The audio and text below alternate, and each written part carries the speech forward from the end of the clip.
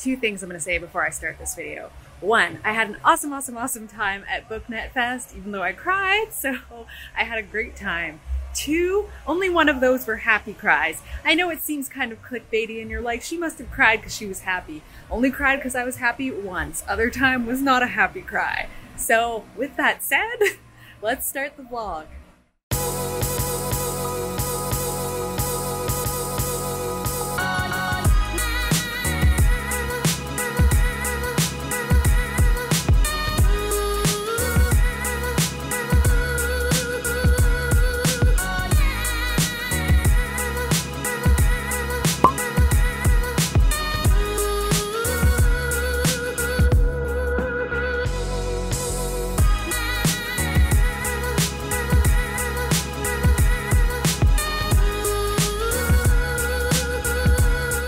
I don't think I can use this pool, but like it's there. I can't swim anyway.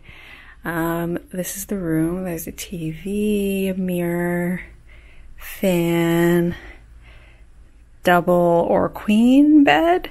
And this was, I didn't realize from the Airbnb listing, but I have an ensuite bathroom, which is awesome. I was not expecting that at all. So I have this bathroom to myself, and look at this full-length mirror. I can be one of those vloggers that like does those outfit of the day things or whatever.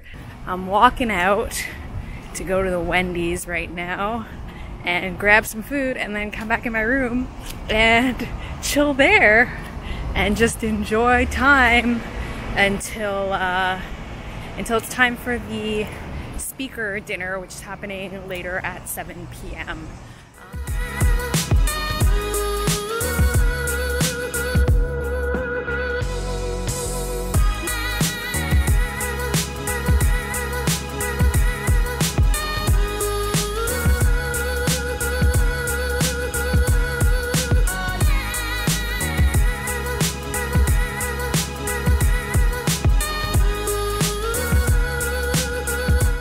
Back from the dinner. I'm in the bathroom of my Airbnb because the lighting here is much better. For whatever reason, my Airbnb bedroom doesn't have like a ceiling light, so it's super dark in there, but the lighting in here is great.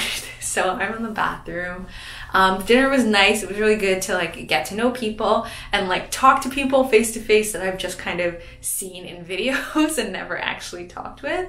That was really cool and really nice. Sometimes I feel like I hesitate to talk about this stuff because I'm like, do I need to let everybody in on my weird brain stuff? And is this gonna make me seem like I'm like a sad, pathetic person? But it's kind of part of how I experience book events and things like that where I go away. And so I think it's kind of like, I'm just gonna chat about it a bit. So I'm staying in Airbnb. The reason I'm staying in the Airbnb is because it causes me a lot of panic. And like, just like I feel very stressed about the idea of asking someone to room with me, because then there's a possibility they could say no. And the idea of that rejection causes me like I would rather just be alone than like risk rejection. And if it's people I know really well, I don't mind asking that stuff because I don't expect that they're gonna say no. So then I don't have that like panic. But for this conference, I didn't really know anyone well enough to feel like that. And I was shorter notice, so like time pressure was also pushing on me. So then I decided to stay in an Airbnb. I think like all of the speakers, except for ones that live in Orlando, are actually staying at the hotel. So like, in some ways, like I kind of wish I was at the hotel because then I would have been around everyone. But like to stay at the hotel with someone else is very affordable. To stay at the hotel by yourself is very expensive. And because I'd had that panic, I had to stay at the Airbnb. And this happened at BookCon too. Like at BookCon, I felt too stressed to ask anyone, and I just like felt too stressed to ask someone to stay with them. And so I also ended up staying in Airbnb alone for BookCon. And so at the end of the dinner, like people were kind of going off to do their own thing. And internally, I like wished that I would like go with someone and like maybe get to know people a bit more. I'd like to be the sort of person that would say to someone, hey, do you want to go do this now? Or that would see other people going to do something and be like, hey, do you mind if I come along? But I'm really not. It's the same sort of like stressor thing. I really can't ask people that, because if they said no, I know I would feel really upset, and I'd be really upset for a long time, even though it's like well within everybody. Nobody has to say yes to everyone. But for me, like that causes me a lot of stress. So then I'm just like home now. I'm just like at the Airbnb now, which I'm not emo about it. Like I'm not sitting in this Airbnb crying to myself. Guess who said they weren't alone in their room crying, but then did cry. I'm just really frustrated with myself. And that's kind of what it is. I wish I could be different in some ways, and I'm really not yet. And I think that's kind of a learning and growing process, but I also think I have to decide what I want to expend my energy on. And yeah, I think that frustration just like, it built up. And I was like, I'm not over here crying. And almost directly after filming that, just like burst into tears. So it's really fine. I'm hoping that everything else will be fine, and I'll kind of work through whatever is going on in my head and like have a good rest of the conference. Because the conference itself has been great. It hasn't started yet, but I was like, everything pre-conference has been great. I guess my brain, like, the situation has caused me to have to work through some things that are kind of difficult. And I guess I could not film it and I could not talk about it, but I think, like, it's kind of important to have that transparency, because I think you never know who that would have helped to see that. I could just film, like, BookNet Fest vlog and like never talk about the fact that I cried alone in my Airbnb because I was frustrated with my social stressors. But I think some people do have trouble at conferences, so I don't know, maybe this will be illuminating. It's the next day. I'm heading over to the conference now. I'm like a half-hour walk away or a 5-minute Uber, but I didn't feel like paying Uber this morning, so I'm gonna walk. I ended up leaving a bit later than I wanted to because I was trying to make my hair work by putting it into the fake ponytail, and I couldn't do it, so regular ponytail it is. I'm feeling a lot better. I know yesterday was very emotional, but today I'm feeling a lot better. I'm feeling a little more seize the day, so yeah, see you there.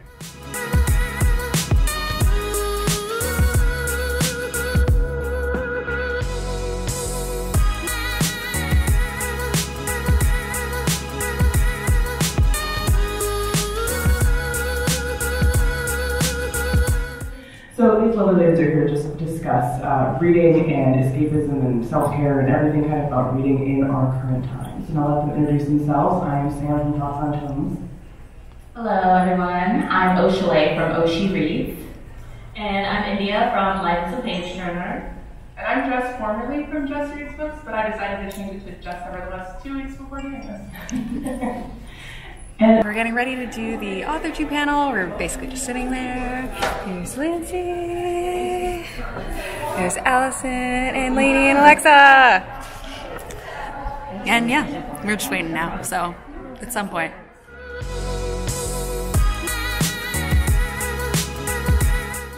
panel that was really good. It was nice because it wasn't like a huge amount of people.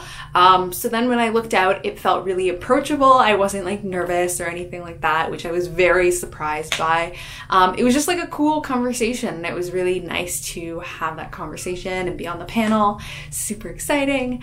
And then I went to 2 panels today. I went to Writing the Year of Our Lord 2019, and that was talking about books and like escapism, and that was really cool.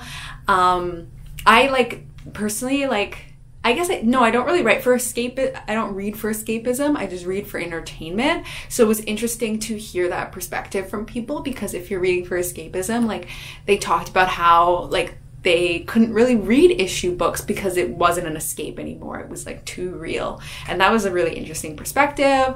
What else did I go to? I went to vlogging like a filmmaker. I went to that panel. Well, it was a workshop actually. I snuck my way in. And that was really cool. It was like cool to hear the different shot styles and like how you can set things up. Something I learned was like switching, like cutting when you're in movement instead of cutting when you're static, so that it's not so jarring, which is like something I'll definitely employ. And then afterwards I felt very inspired, so I took a bunch of like B-roll footage. I'm moving because I'm crouched and my legs are weak, and so it's making me sore. But yeah, that was, and then I went to the writer meetup that was hosted by Alexa and Lainey, and that was super fun. Like there were so many people, there were so many writers, and everybody talked about everything they had been writing and their process and like what they were working on, and that was like really fun. Like I love hearing about writers' different ideas and stuff and their process, and kind of just being around other writers. So that was like a really awesome meetup. So that finished, and then I came straight back to my Airbnb. I was gonna go to the restaurant nearby so that I could get like a giant pina colada, like a frozen cocktail, but then I remembered that I have leftover pasta and Cheetos in my Airbnb, and then I was kind of like, just might have that, and then like if I still want a treat after, I'll go to like the 7-Eleven and I'll get a slushie or something, because whatever, I feel lazy. And then tomorrow we have the prom anyway, so I know I'm gonna be there like late, probably drinking, so it's probably better to save my drinking day for tomorrow than to like drink now. So that's the whole day. And yeah, I'm in a much better mood today, and this always happens to me. Oh my god, I need to adjust. My legs are dying. This always happens to me where I like get so in my head about this social stuff, and then the next day I'm 100% fine in the same situation, and then I like feel silly about how I was the other day. Like definitely there was part of me that wanted to be like, okay, let's just delete all that footage that we took yesterday where we talked about our social anxieties and we like our social stressors. I don't have a diagnosis of anxiety. I should probably get that checked out.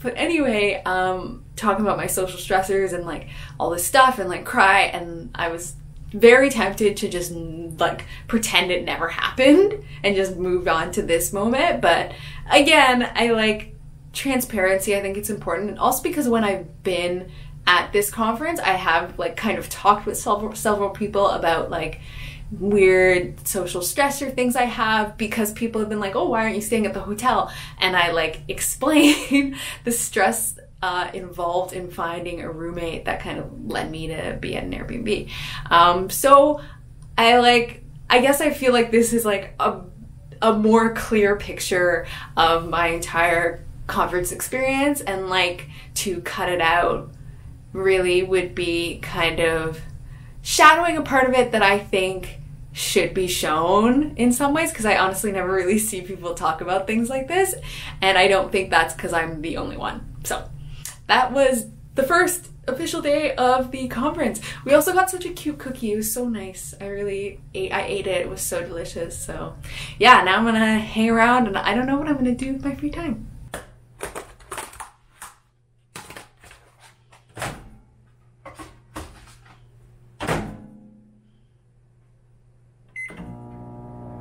I feel like Kate Kavanaugh doing this shot. Oh shit.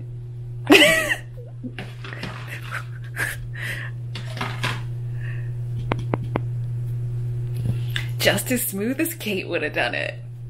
I'm in the bathroom again. Yesterday I didn't do any sort of like outfit of the day, but this time I am. So this is what I'm wearing.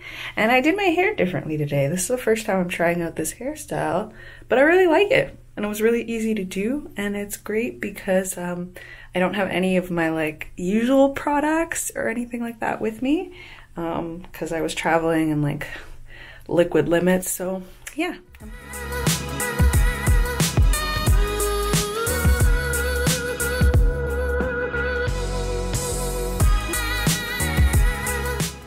Wonderful panelists who showed up today, and I want them to introduce themselves to you, and then they're each going to also give you a quick hot take on some piece of drama that happened over the last year as by way of introduction. Hi, I'm not afraid to get messy. My name is Paige. I'm from Minimal Bookie, and my hot take is about the BookCon drama that happened, which always happens every year about like cliques and friend groups. My hot take is we need to protect our spaces, yes, but we also can't think that numbers online matter. In person, it doesn't translate. I'm Tom, and I am afraid to get messy, but I'm here anyway. Is X Solace X, and my hot take is, and please stick with me here, guys, because it's really far-fetched. Audiobooks are the real books.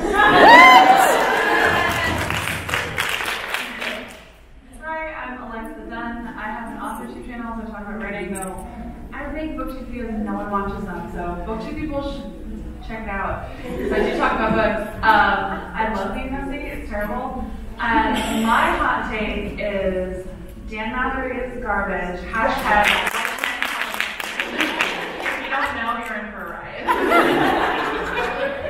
And my name is Marinez. I'm one of the co-creators of BookNet Fest. I have a YouTube channel. My name is Marinez, and then I am also the co-owner of the website snarsquad.com and co-host the podcast Snark Squad Pod and Cooler Than Homework. I also love being messy, but I like to pretend that I'm like intellectual about it. Really, and my hot take is about the incest thing that happened this year, about talking about like incest and fan fiction. My hot take is that a lot of times when we are having these conversations, we take a hard right in making moral judgments or like value judgments, not even about the content or the responsibility of the content, but you start saying things like, you know, it's disgusting, people are garbage. And we forgot that people in nonfiction experience these things, and they were the true victims of that entire conversation, having to log onto Twitter and see things like it's disgusting or it's sexy. So be careful what you say online, is my hot take. About to start the books and consumerism panel. There's Paige and Mark. I was not even paying attention. There's Paige again. Not because I'm paying attention. Yeah, and hold on, it's gonna flip. There we go. And there we go. And we're gonna start.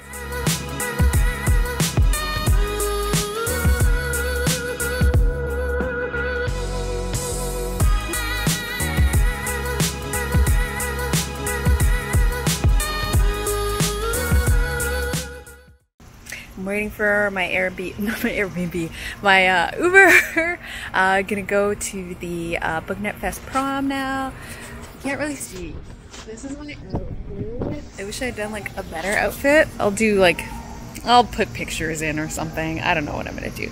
Yeah, so it's like this is their first time putting on a prom.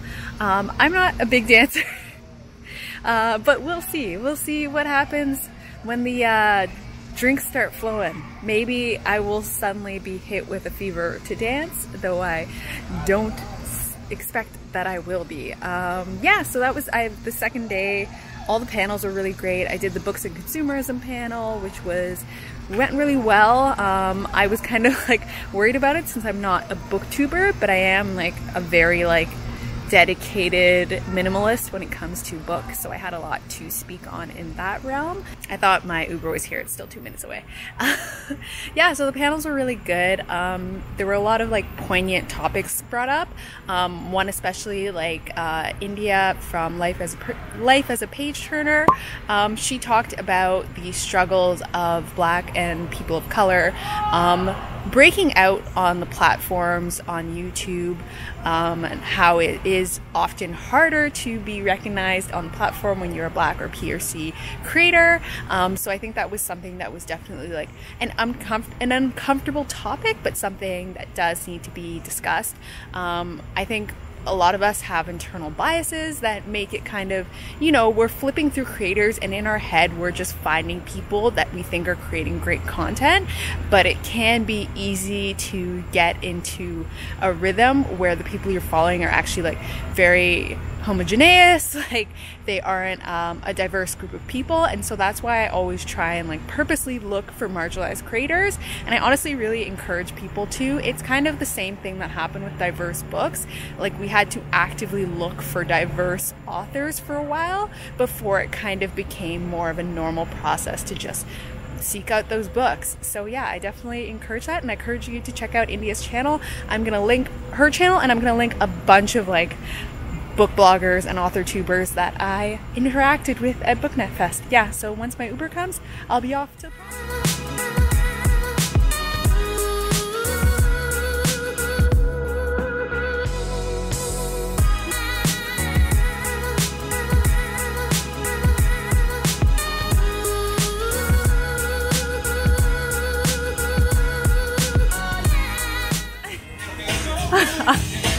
We're bringing up the rear.